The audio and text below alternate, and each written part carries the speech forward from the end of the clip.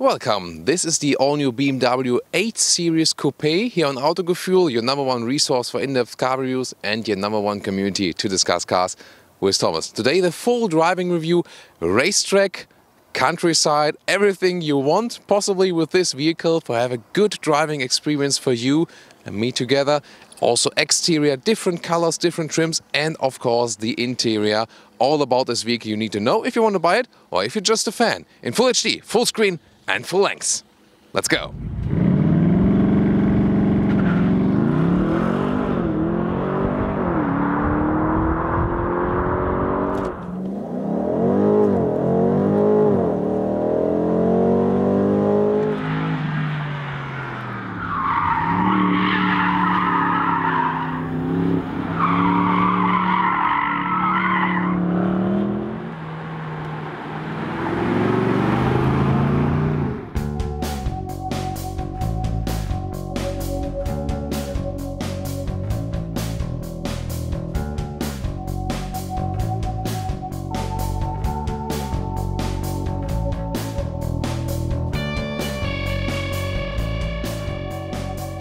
We are here for you at sunrise with the color Sunset Orange. Really screaming out color for sure. We will show you different colors later on. This one also equipped with a shadow line here with a matte gray frame around the huge BMW double kidney. When it's also in black, it almost looks like it would be one double kidney area. Those headlamps are really flat. Optional the laser light, which is also equipped right here, and then you can see those blue accentuations and a very strong hood design line on both sides, also with a carbon fiber package. We can see it in the front and also later on the roof. What do you think as a first impression?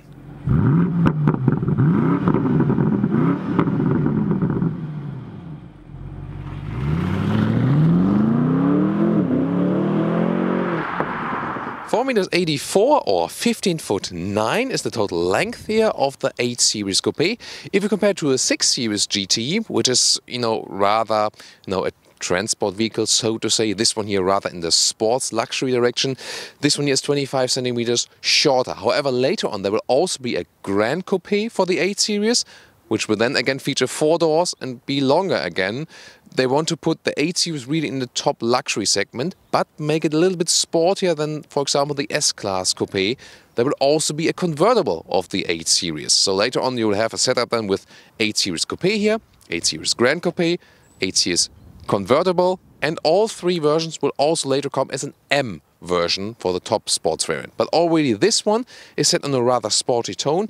19-inch rims is standard, 20-inch we see here, those ones are optional. Shadow line with black accentuations, also around the frames here. Then carbon fiber covers for the side mirrors, also on the roof. You can see this strong coupé line with very strong shoulders. Doesn't look great how the sunlight here goes on those raindrops. Looks really amazing. I love to have those shootings then after it has rained, not while it is raining actually. And all-wheel drive is standard to get all the traction to the ground. Also a rear differential lock. And also for the petrol engine you can get an anti-tilt control. That the tilting in the side when you go to the corners very fast is even being reduced. Not available for the diesel. Well, we'll soon find out more about how this car drives. Let's finish up the exterior. All 8 Series model, by the way, comes standard with the M adaptive suspension. And here in the rear you can see it's very sculptural. I think it's very well done here also at the rear that this kind of integrated wing is forming. The carbon package also has this additional carbon wing. I could also live without that. Then the horizontally torn tail lamps. Right there, also with an interesting light signature. X-Drive also signaling that this one is all-wheel drive all the way. The carbon fiber package also adds this massive diffuser in carbon fiber style. And then those very outer tips, those ones are just for beauty. The real exhaust on the inside, and from those 1, 2, 3, 4 exhaust pipes, the outer ones each, they have an extra exhaust valve you can even see from the outside to give you a more wobbling sound then.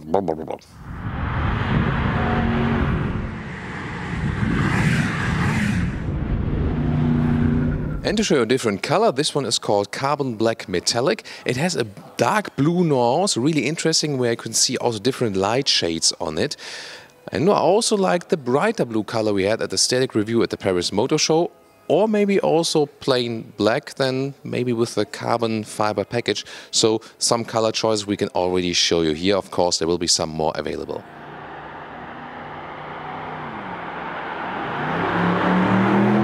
Let's take a look under the hood, and I can only stress again, release it twice from the inside, and then there's no separate opening mechanism here. You can just lift it up together with hydraulic struts, very easy. First short info about the diesel, a 3-liter R6 called 840D, and this one then comes with 320 horsepower and acceleration 4.9 seconds to 100 kilometers or 62 miles an hour. However, this one here, probably the most important engine for this vehicle, 4.4-liter V8, 530 horsepower, 750 newton meters of torque, and 3.7 seconds acceleration to 100 kilometers or 62 miles an hour. Again, with all-wheel drive, of course, always to get all the traction to the ground.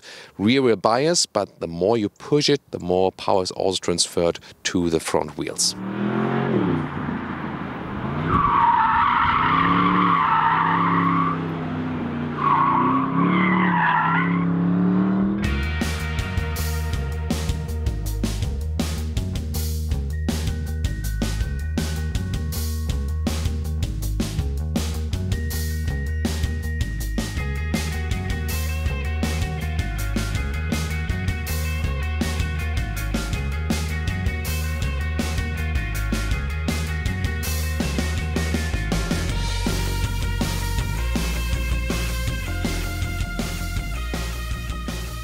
Now moving to the interior, well, you can also get this super fancy computer key.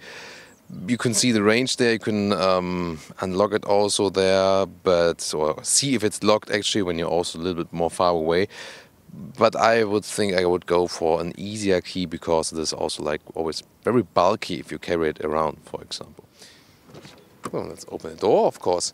Frameless windows, as we know from the Coupé. And here we can see everything wrapped tightly from the design, also soft materials being used.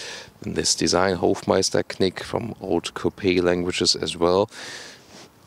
Well, those could be galvanized, right? The window levers, when you pay so much money for a vehicle. Then, well, at the inside of the doors, you don't have too much room to put anything. And this goes throughout the car. It's not really spacious at all. Just on the front seats. And here we go. Only animal skin surfaces available for the seats, so they do not offer any sustainable alternatives there.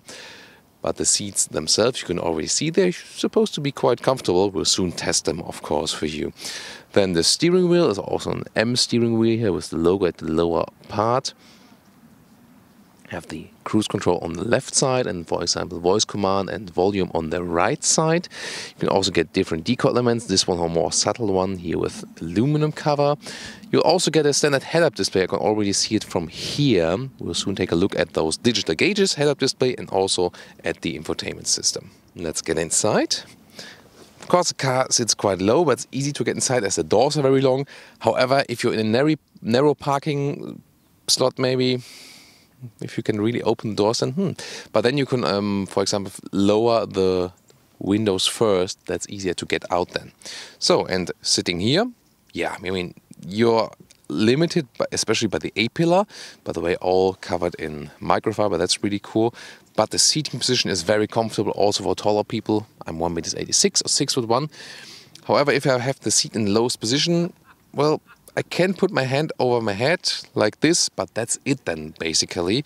Of course, the car is so flat design-wise.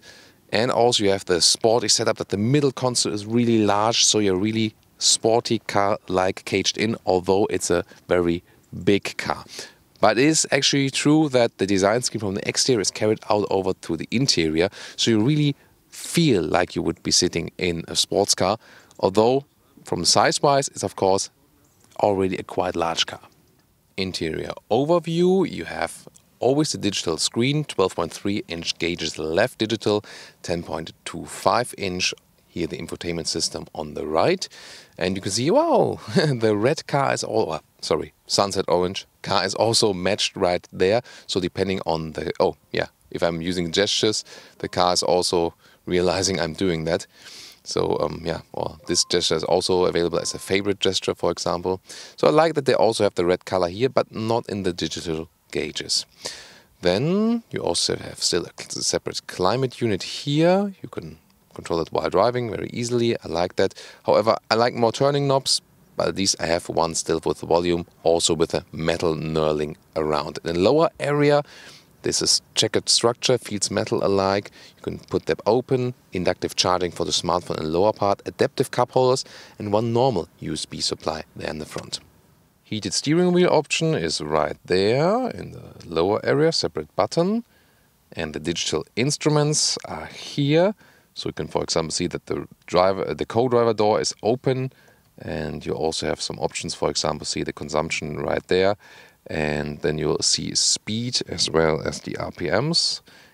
RPMs go counterclockwise, as we can see right here.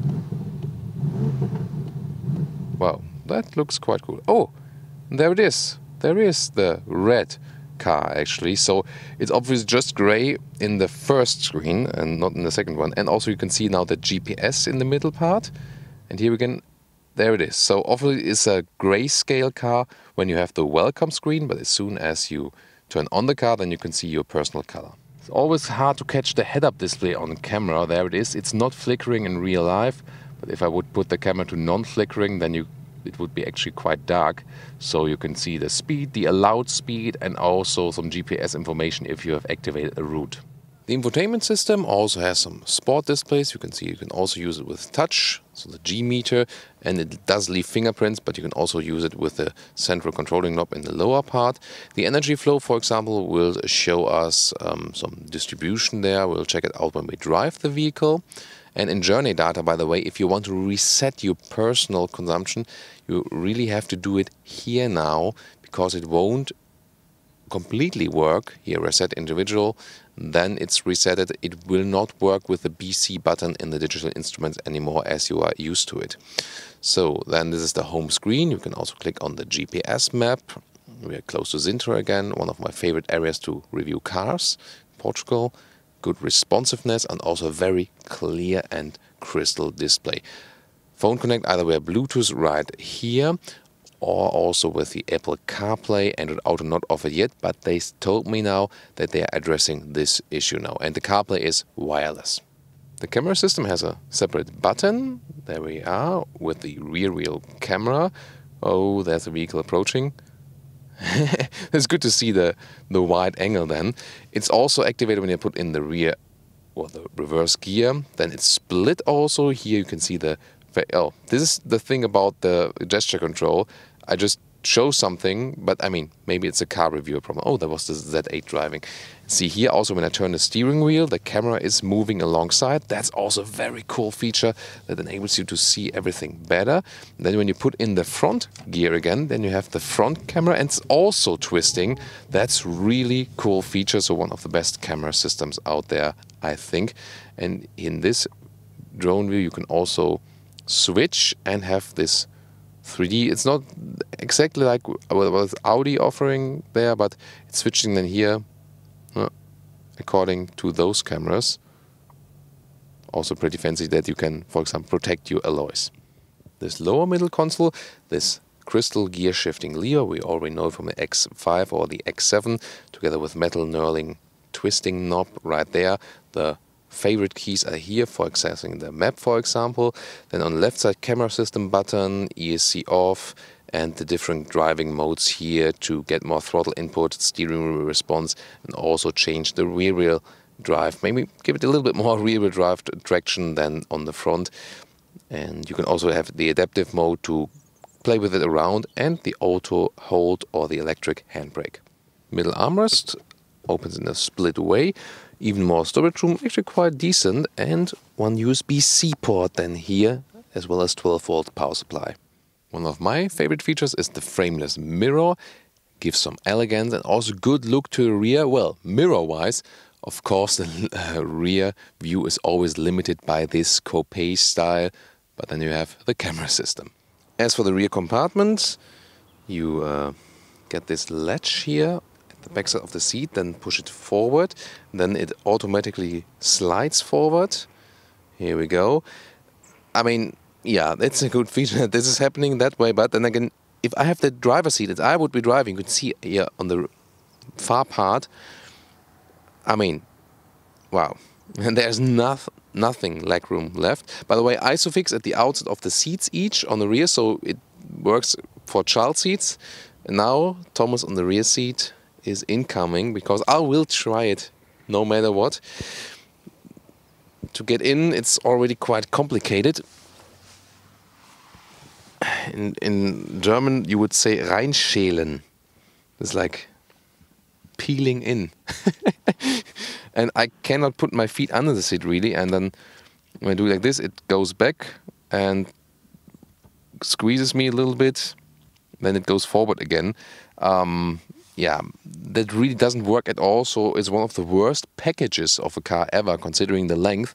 Also headroom-wise, it doesn't really fit at all. I can just touch this wonderful microfiber sealing. That's the only advantage. And you can see, if I would be sitting here like this, I mean, maybe like for a couple of minutes I would sustain that.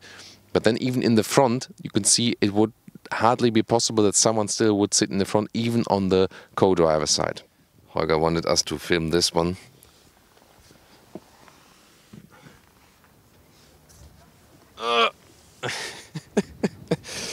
Yeah, about that.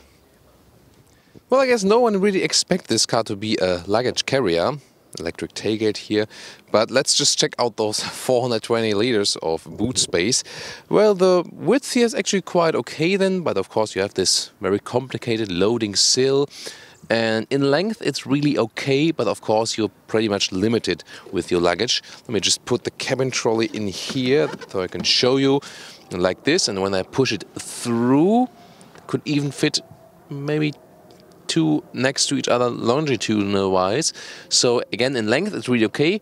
In height you can stuff your airport luggage in that, that's actually no problem. Also weekend will also just work, just bulky items will not work at all.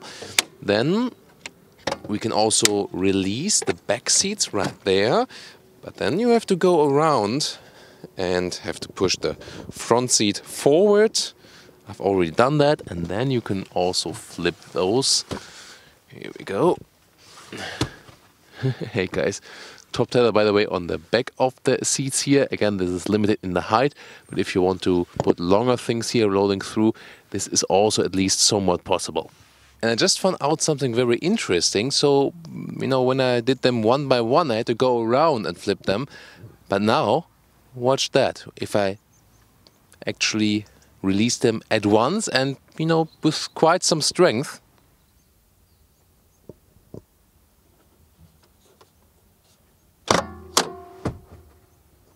ta-da! Then they actually also flip from here. So release them both at once, and you know, with diligence, then you don't have to go around to flip them manually. Interesting finding here. What about the child safety test? Well, with those very small tailgates, it's usually easier to get the right torque done. Yeah, I think that's still quite okay. It's not too heavy, not too easy, but I think still a good compromise. Well, there we go.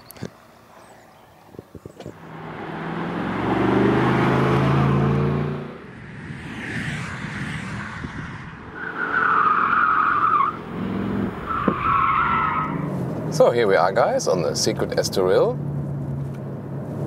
close to Lisbon, and with the 8 Series Coupé we'll try the racetrack capabilities. By the way, the instructor in the front, here in the other 8 Series Coupé, this is Philipp Eng. He's DTM works driver for BMW, so I won't be able to catch him really when he's applying the throttle, but he'll guide me the way through the track here. I already know it. We've been here also, for example, with the M5.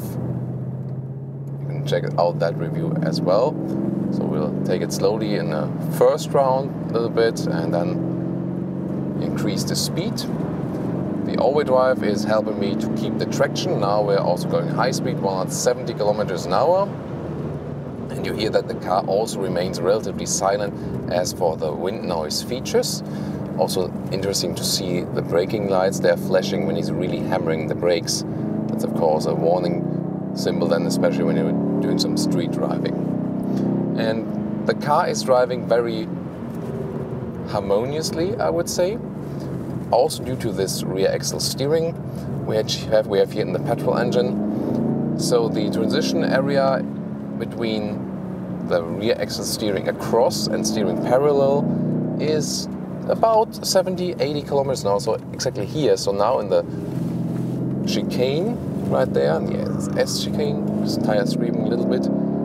I'm using the across steering feature of the rear axle steering, and when I'm now driving faster, it's the parallel steering of the rear axle to give some more stability. Really happy with the steering. It gives me a good feeling. Those tires on those Racetrack cars, by the way, are a little bit blown out already, so you get some sliding to the sides. Now we're having a throttle.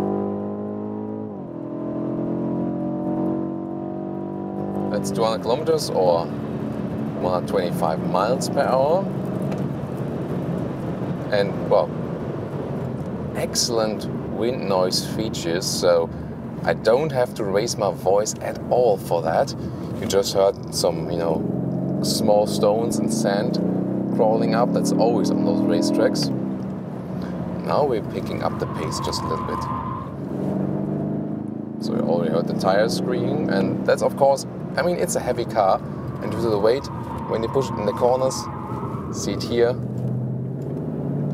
So this car doesn't allow a too high entry speed into the corners. That would be different to a smaller sports car. And of course, we have to always think about, there were some other groups already here who also drove those tires. And it's still a little bit slick here. It has rained in the morning, so it's not super dry yet. And this is also reducing the traction we have here, especially by braking. Not excessively by accelerating, that's already pretty good here. But always hear those tires squeaking then on camera for sure. The all-wheel drive is giving me good acceleration out of the corners. So when I was here with the M5 in the rear-wheel drive only mode, it was actually quite dangerous in comparison, especially here in this corner here. I had one situation where I was really sliding out unpurposely in the M5, because when you have just the power on the rear wheels, that's definitely a problem if you have too much power. But here, when I'm accelerating out, now for example here, I'm also being pulled out of the corner a little bit, and therefore I can also apply a little bit more throttle when I'm accelerating out. Usually it's like that, search a braking point, then you hold your speed steady in the corner. It doesn't make sense to apply so much throttle in the corner, then you just get carried out to the outside. And then when you get the outside of the corner, then hard on the gas again.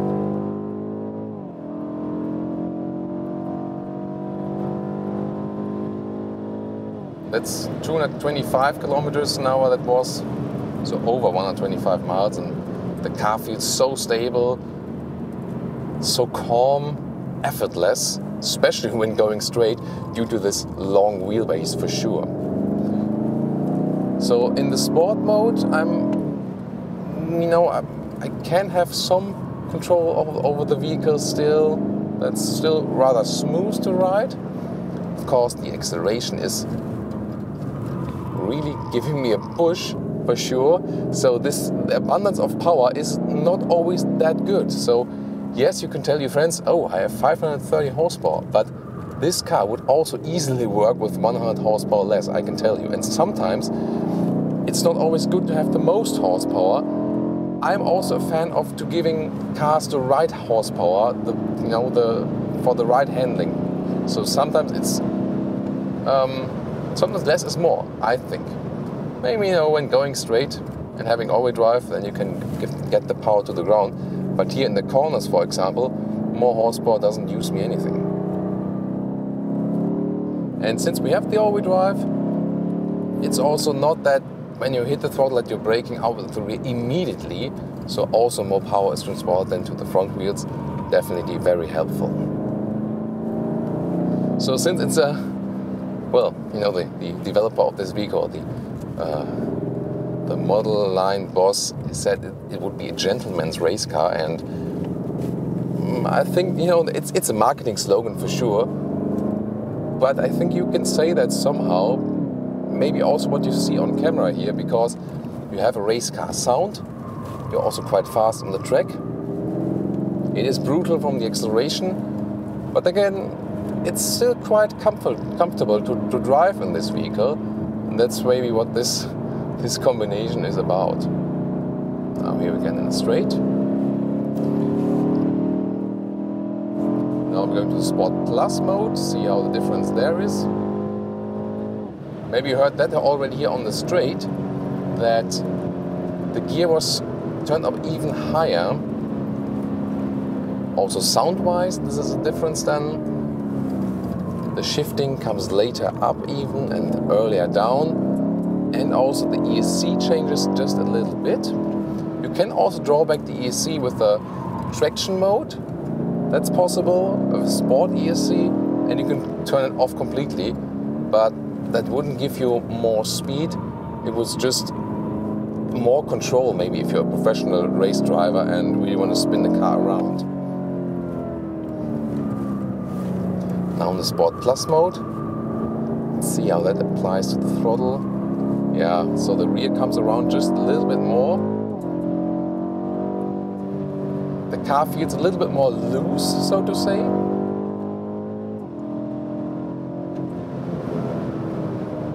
Just on this small straight, we almost reached 200 kilometers.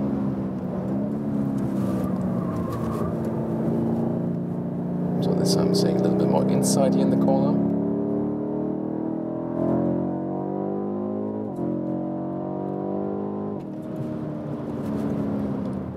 This corner here again is really treacherous, I can tell you, especially because it becomes more narrow at the outside part. I think my favorite trick is this chicane here. It really brings out the agility of the vehicle, and again it's surprising that considering the length and the size it's still quite agile, but if you hear the tires squeaking you also hear that physics are in place and that a smaller sports car would surely perform better. Here especially, yeah. But for sure still fun to drive the car around, although it is actually more fun to drive smaller sports cars on the racetrack because less G-forces are applied.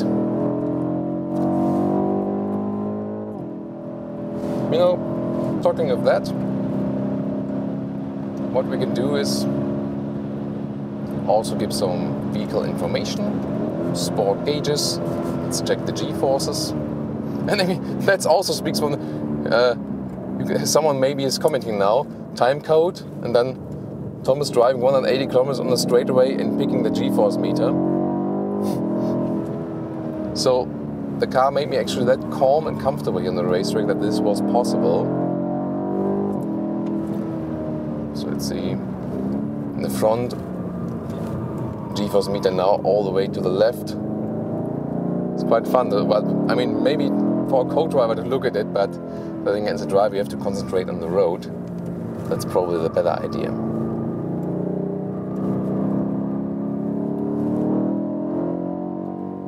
So what do you think here about the 8 Series on the racetrack?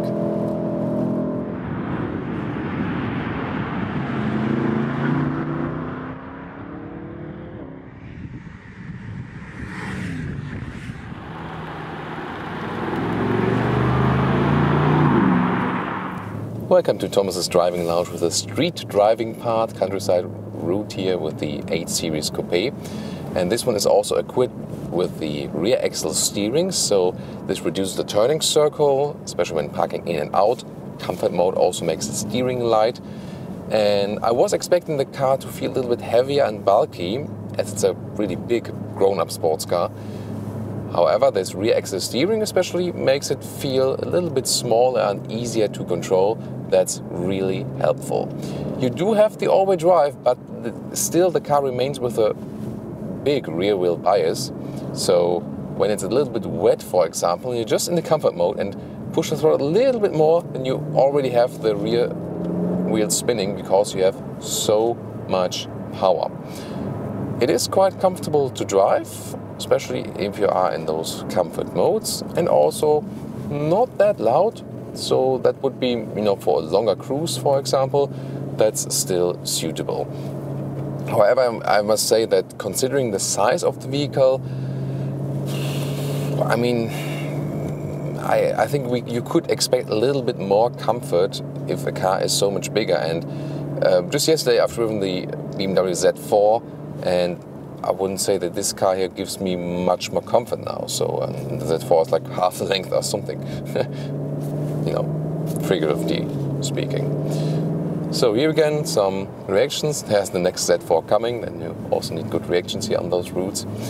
And let's go to the Sport mode directly. Then you hear more of the exhaust. And I'll directly switch to the Sport Plus mode, because in the Sport Plus mode, then if I let go of the throttle, not necessarily when I go uphill, but when I go downhill here, then you also hear the exhaust valve plopping. You have more throttle input then, direct response, and the acceleration is really brutal. So I'm getting pushed from the rear and also a little bit pulled from the front.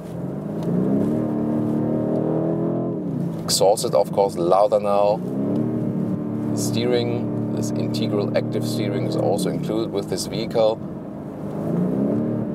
Now, you maybe heard the exhaust valve. You also hear when you have some dust on the road or something, you hear it pretty much on the rear arches, a little bit like with the Porsche 911. You know, when I get on the throttle and let it go. Shifting back, wow, great coastal view.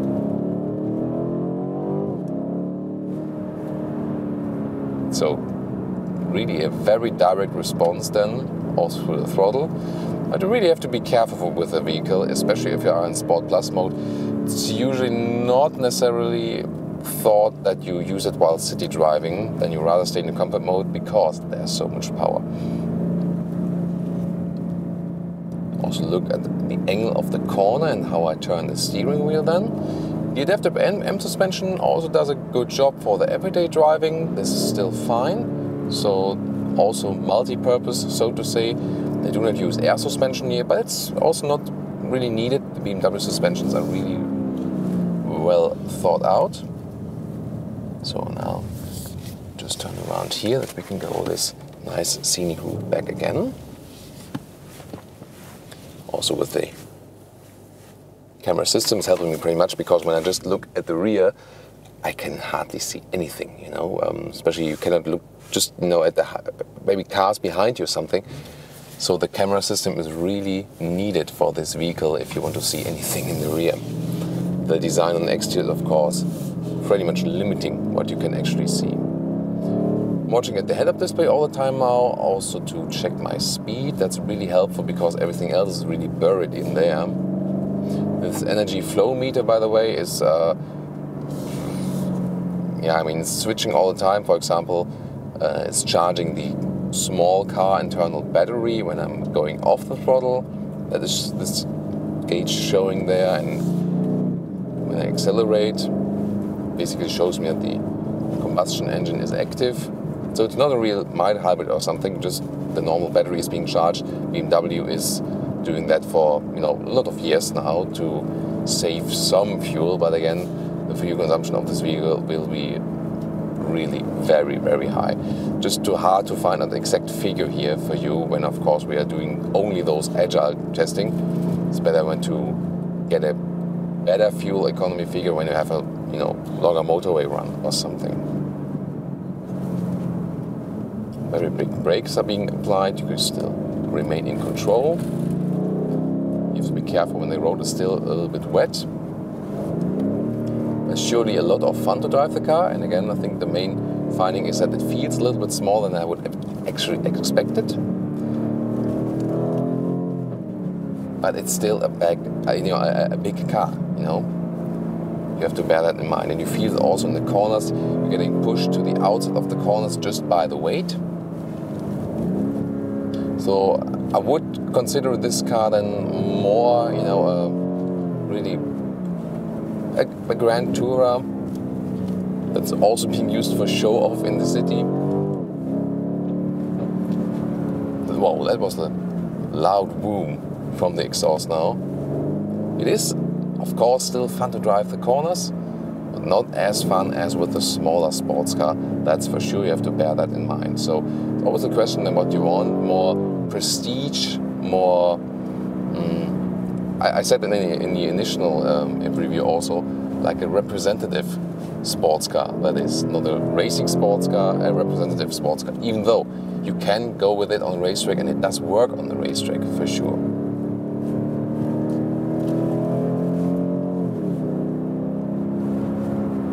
So enjoy some more corners here with me. This is still an area where the car feels very well, those countryside routes. But again, surely also when just stopping in front of the ice cream parlor.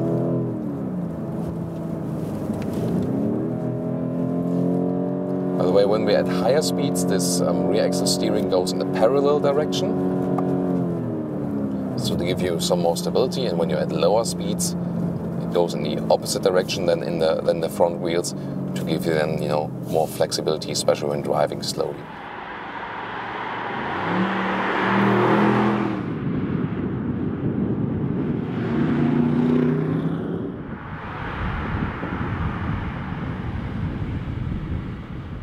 And now to our conclusion for today with the BMW 8 Series Coupé. Well, the sense of this vehicle is rather to be a representative sports car, that's what I say, because the design is really very beautiful, that's what I think. So those very sleek lines, front hood, very long, and then those massive shoulders. This is definitely a piece of automotive design, of automotive art, I would say. On the interior, we also find a good build quality, and it's actually easy to use it on the interior, but then again, you have really little room. Driving-wise, really the rear axle steering is helping a lot, because you can turn around the car easier, and this is also something that speaks for the petrol engine, because then you can actually pick the rear axle steering. The diesel would be better if you are a long-term commuter. We could not really score on average consumption here today, which would be reliable. We have to do it at a later stage, at a longer test for sure, but the petrol engine will consume a lot of fuel, surely more than the official state. However, the new WLTP cycles for the consumption figures are more realistic than the old ones, that's for sure. On the racetrack, the car showed also that it is fun to drive even on the racetrack, although it's such an expensive and big car. However, the weight also limits that, just physics playing a role there. You feel that you're getting pushed outside in the corners. Then also a smaller race car, or something like that, a scooter maybe, is a little bit more fun on the racetrack when you have less weight and more flexibility to control the car. And that brings me back to the initial statement that it's more a gentleman race car, as BMW says, or as I say, a representative sports car. Price-wise, the diesel will start at 100,000 euros in Germany. This one here, the petrol engine, 126,000. And if you spec it with some more extras and stuff, as we have it here today, the car as it stands here, 145,000. Then, of course, you have to start thinking, do you have enough money to be that representative? Or would you rather go then for a smaller sports car? Well, those are my 2 cents here for today, or my 145,000 cents or euros. What are yours? Give me your opinion there, and also join us next time at our next Autogefühl episode. Thank you so much for watching.